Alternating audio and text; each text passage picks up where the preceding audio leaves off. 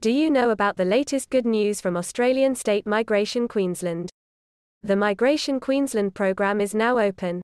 For detailed information, watch this video till the end, and yes, like and share the video, and don't forget to subscribe to our channel. Warm welcome from Brain Drain Consultants to our immigration information and news channel, A2Z Immigration Updates.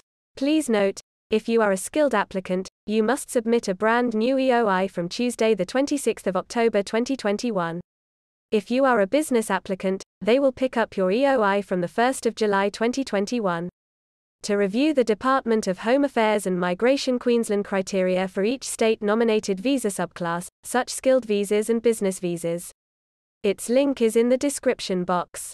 For further details on the status of the business and skilled programs, please see the Business Program, Skilled Program, and 491 SBO, Small Business Owners, Pathway, tiles under Program Updates on the Migration Queensland homepage. Its link is given in the description box.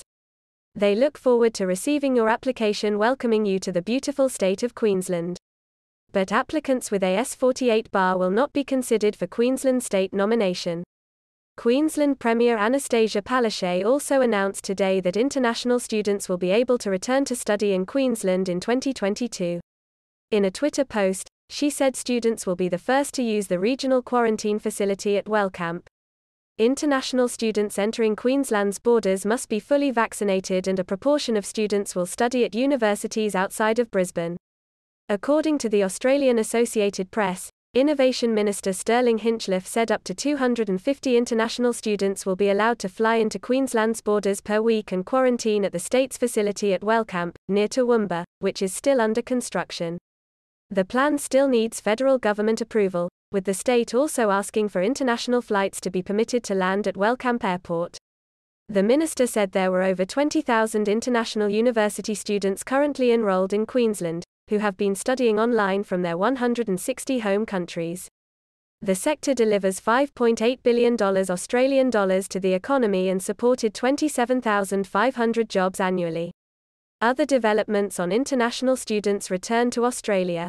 Recently, the ACT government said they will welcome back international tertiary education students who are fully vaccinated with the Therapeutic Goods Administration, TGA, recognized COVID-19 vaccines for the start of the 2022 academic year.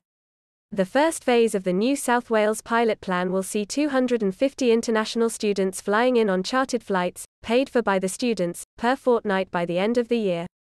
Under the first stage of the Victorian Government's Student Arrivals Plan, 120 places will be available each week for Victorian university students, prioritising those who need to undertake practical work to continue or complete the degrees, such as health and medical degree students, as well as postgraduate research students. Separately, the Australia travel bubble with Singapore will allow vaccinated students and business travellers to travel freely between Australia and Singapore as the first step, before opening up to tourists.